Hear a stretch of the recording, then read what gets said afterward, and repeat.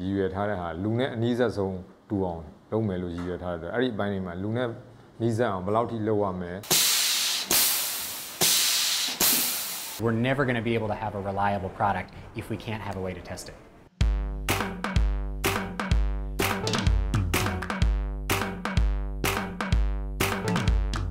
Bendable, posable,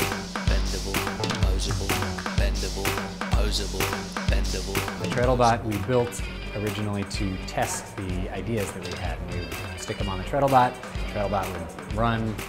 all day long and break them. When things break on TreadleBot, we want to know that they are breaking in the same way that they will break when there is a farmer treadling on it in the field. ခုပေါ်မှာလူတစ်ယောက်တက်နေတဲ့ပုံစံမှားလာရင်ဒီပတ်ရဲ့ဒီ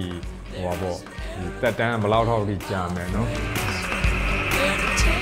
So this is last year's TreadleBot design, and one of the big things that we'd like to improve is that it doesn't really mimic what a human does. It's pulling down from underneath the treadles, and that's actually a little bit different from putting force down on the treadles themselves. So we're going to try to redesign the system so you actually have something like feet coming down on top of the treadles rather than things yanking down from below.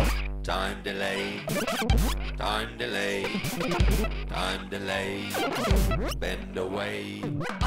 အခုဟာတော့ကျွန်တော်နီးပညာအသစ်ဖြစ်တဲ့ဒီ pneumatic ဆိုတာလေအားသုံးတဲ့ဟာပေါ့နော်လေအားသုံးပြီးနေတယ်ဟိုမှာ pneumatic cylinder ပေါ့ cylinder တွေဆိုလို့ရှိရင်လူရဲ့ခြေထောက်နဲ့နီးစပ်တဲ့ပုံစံတွေရယ်နောက်လူအကွေးပေါ့နော်အဲ့ဒီလိုပုံစံမျိုးတွေနီးစပ်အောင်ဆင်ရတယ် Down here are the treadle feet. They're meant to be like human feet. This is a shock absorber that absorbs some of the power of the piston so you get a nice smooth motion.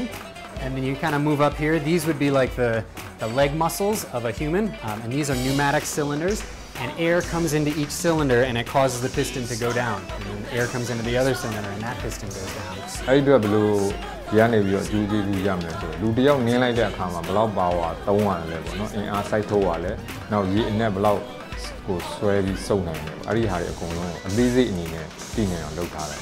The reason we put so much effort into testing is because we realize that to get something 80% of the way only takes 20% of the effort. To actually get it 100% away, that last 20%, getting things really, really right, not just kind of right, that takes most of the effort of the development project. And that's really important to us because we want good products.